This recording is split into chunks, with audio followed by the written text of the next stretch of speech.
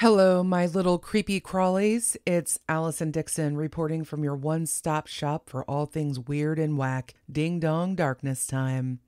This ditch episode officially marks the beginning of October, and along with the brisk breezes, warm spices, and turning foliage that mark this month as the best one on the calendar, you can count on this podcast to bring you some shows with a little extra oomph in the frights department. This week, I'm making good on a promise I made way back in my Light as a Feather episode by introducing you to a scary woman who isn't me. She might not hear you when you say her name once or twice because she values persistence. So grab a mirror, kill the lights, and let's get to know a little bit about a lady named Bloody Mary. Bloody Mary, Bloody Mary, Bloody...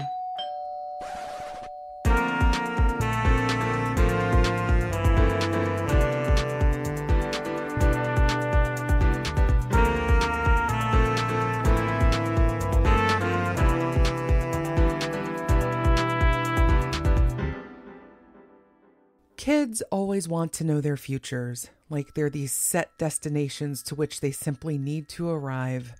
Will I get married? Will I have kids? Will I be rich and famous? When will I die? They love magic 8 balls and Ouija boards, horoscopes, and those little origami fortune teller things that fit over their fingers. I don't know about you, but I had a ton of those things littering the bottom of my backpack. And they might just be daring enough to stand in a pitch black bathroom with nothing more than a weak candle or flashlight to provide a spark of security, look in the mirror, and repeatedly call the name of a spirit who may not answer too kindly if she shows up. This is what's purported to happen when you speak the name Bloody Mary. The name could also be Hell Mary, Mary Worth, Mary Wales, and even Black Agnes or Bloody Bones, depending on where you've heard this myth. You say it 13 times into the mirror in a darkened room, usually the bathroom, and the visage of a woman, often bloodied, will appear. After that, the stories vary, but the prevailing theory that she will either stare menacingly at you, scream like a banshee, scratch your eyes out, or yank you through the mirror to live with her. And if you break the mirror to get away from her, you risk releasing her spirit into the world. In all my research on this topic, I saw no reports that Mary did anything useful like give you the winning lottery numbers or makeup tips or helping keep toothpaste spatter to a minimum. But I guess when you're a ghost, you've earned the right to stop being helpful. There's a great deal of debate as to who this Mary lady is really supposed to be, but the most common theories are thus. Some say she might be Queen Mary I, daughter of Henry VIII, who was dubbed Bloody Mary because the devout Catholic monarch liked tossing Protestants on a bonfire whenever the fancy struck her, which was apparently quite often. Look, I'm not saying there were some daddy issues going on here, but since her father was a giant prick who established Protestantism in England, mostly so he could go about getting divorced more easily, provided he didn't have his wives beheaded, I find it darkly amusing that Mary spent the majority of her reign undoing Henry's religious handiwork. And of course, she undid that handiwork by burning as many Protestant believers alive as she could. Of course, then her sister, Elizabeth I, took over, and she made things all Protestant again and spent a great deal of her reign barbecuing Catholics. But the only one given the nickname of Bloody Mary from this whole enterprise of religious terrorism was Mary. But if anything, I think the phrase Bloody Mary is just evocative for marketing purposes because it's two opposing forces, right? You have bloody on one side, which is, of course, associated with death, murder, and ick. And then you have Mary, a name that is constantly associated with the pure, the virginal, the mother of Jesus Christ himself, correct? So you put those two forces together, it's a nice little play on contrast. I can see the appeal. We love to use it for a brutal queen, a scary childhood game, and a delicious morning hangover cure. I have no doubt the first person to link Bloody Mary to an evil mirror witch plucked it out of the popular culture because they sure as hell aren't telling us to stand in front of a mirror and chant Virgin Queen Elizabeth I in the hopes of summoning a woman who was every bit as lethal as her sister, but somehow still received better press. Others have speculated that Bloody Mary is famed serial killer from antiquity Elizabeth Bathory, a Hungarian countess who allegedly killed hundreds of servants and, according to the legends anyway, bathed in their blood in order to maintain a youthful appearance. Now, I can totally see how this might spawn a creepy legend about a blood-covered angry woman popping up in a mirror, but why would she respond to the name Mary? Makes no sense. Other origin stories attempt to peg her as the spirit of a hanged witch, because of course that cliche has to exist in anything involving a sort of frightening woman. She's a witch, burn her! It's unclear how far back this particular legend of Bloody Mary goes. But as I dug deeper into the history of people using mirrors for magical or ritualistic purposes, I started to realize it predates the creation of mirrors themselves, at least the ones we think of when we're fretting over our hair wrinkles and zits. Those came around the Middle Ages, and only for the very wealthy. Before then, any reflective surface would do. Water? Check. Oil? Absolutely. Polished iron or obsidian? Now we're talking. The practice of divining wisdom from glass and other reflections is called scrying, and it's still in use today among pagan and witch folk, but it was heavily in use throughout the world in ancient times across many cultures, including Egypt, Persia, and Mesoamerican civilizations like the Incans and the Mayans, and it culminated through the Renaissance in Europe until the rise of Christianity eventually outlawed it. Queen Elizabeth I actually relied heavily on her royal alchemist, Dr. John Dee, and his use of a scry mirror. Reflections have long been thought of as portals to other dimensions, and the longer one gazes upon said portals, the more one sees and the more insights one has. The term scry comes from the Old English word descry, which means to reveal. A more modern and way more magicked up take on this that a younger person might be able to relate to comes from Harry Potter, when Harry stared into a special mirror in order to see his parents again, and the bowl of special water that Dumbledore had called a pensieve that allowed the user to see the thoughts of others. But in practice, the point is really to stare into the reflection and come away with some sort of new wisdom or insight. That is not entirely unlike other meditative practices that involve intense focus. When one shuts out all outside distraction and directs all their mental energies at one thing, which I know sounds like an impossible task in this day and age, one might come away with a whole new set of ideas and inspirations. It's less magic and more about calibrating one's mental potential. We see this practice, say, in Buddhist cultures all across the world. Certain people might find such a thing threatening, however, akin to opening a door to let in something they may not want to wrestle with. A little more on that in a bit, though, because it's not quite as crazy as it sounds.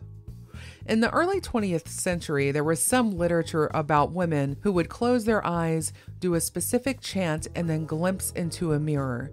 If they did it right, they might see the face of their future husband, or they might also see a skull staring back, in which case they were going to die before meeting their betrothed. Bonus points if they did this while holding a candle and a mirror while walking backward up a set of stairs. Yes, this was actually part of the ritual too, and might be the sole reason why some of these women didn't survive to marriage.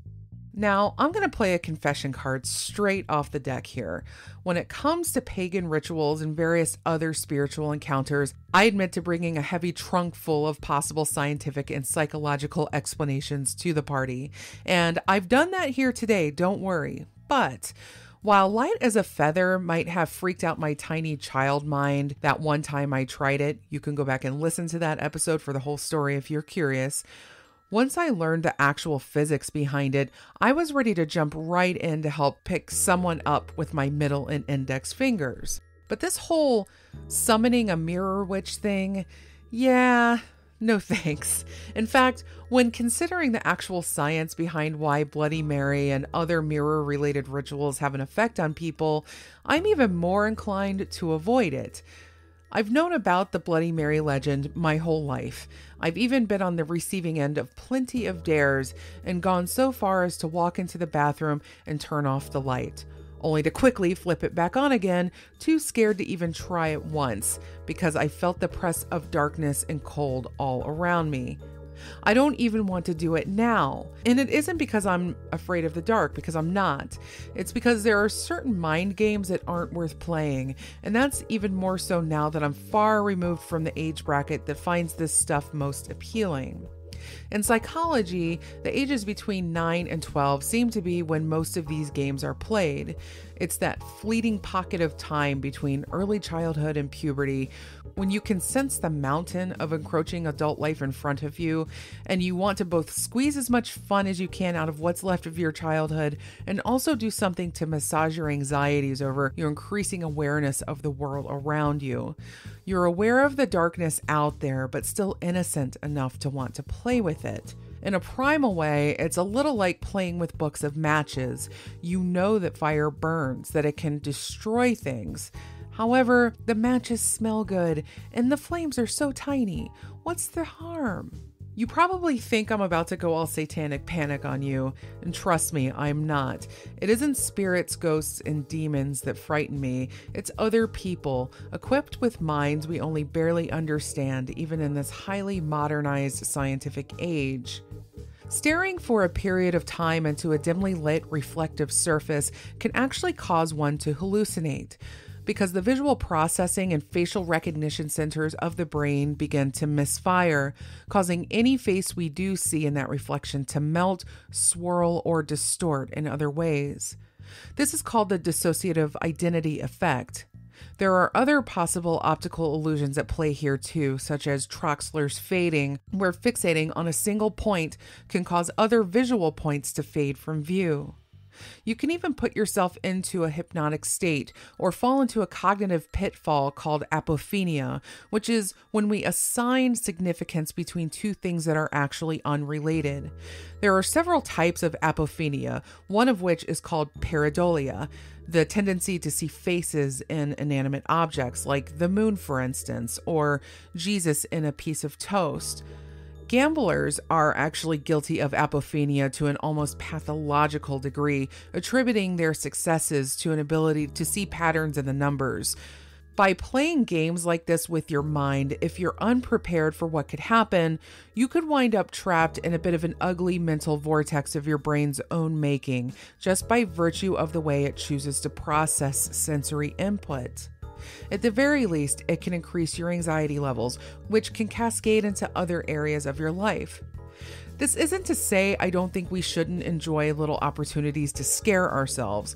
Personally, I plan to watch a glut of horror movies this month and take a trip to a few local haunted attractions. It's all about measuring your expectations and taking them for the novelties they are. If you go into the bathroom to summon Bloody Mary or some other toilet spirit, more on that in a minute, just do so with the full awareness that your brain and eyes will likely be playing tricks on you, and that it doesn't have anything to do with an angry ghost woman, but everything to do with your neurons having no clue how to fire in the absence of the information they need. And this goes without saying, but if you're doing this while already in an altered state, say with, weed or alcohol or whatever, then you're really asking for trouble. Our brains are complex organic computers, and so many of the things we subject it to can make it function like we just loaded an old GeoCities website with the music player, flashing graphics, and cascading animated hearts hitting all at once. Now, before I talk to you a little bit about the ghosts in the toilet, I want to give a shout out to my lovely friend, author Herein, who's actually written a lot of novels, but in particular, 2 young adult ones about Bloody Mary that you should totally check out. Mary the Summoning and Mary Unleashed, both of which can be now had as a single volume called The Bloody Mary Saga. Hillary is a fantastic writer and a dark goddess of such power I can only aspire toward. And when I asked her if I could give her a hat tip here, she mentioned the existence of other similar quote-unquote toilet bogeys and how cultures all over the world have something like this, which I found fascinating. And the legends seem to be particularly plentiful over in Japan.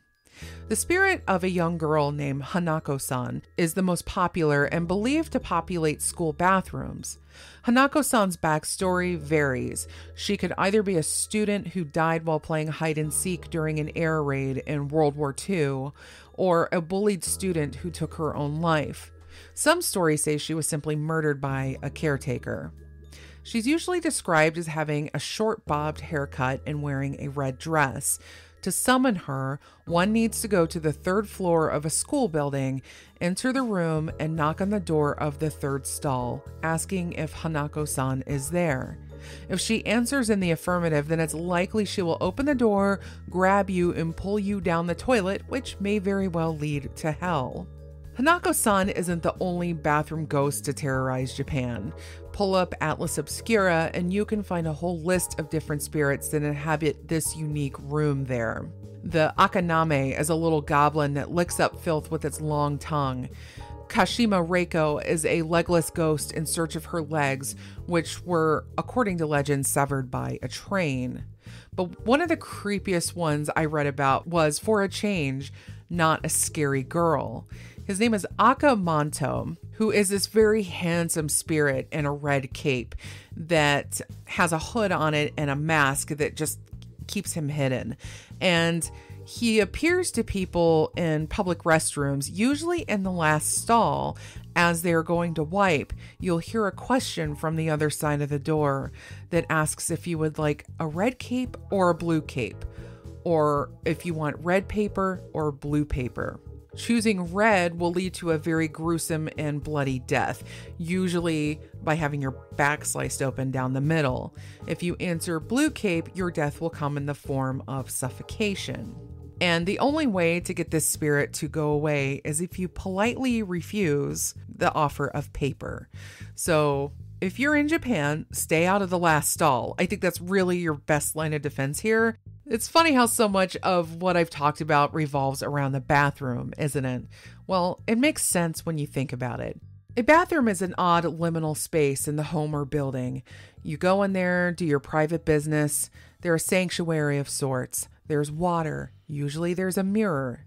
And there's also entry and egress points in the form of dark, twisty pipes that run for miles and miles beyond our safe space and lead to those terrifying subterranean warrens of rats and excrement known as sewers, where scary clowns and alligators also reign supreme.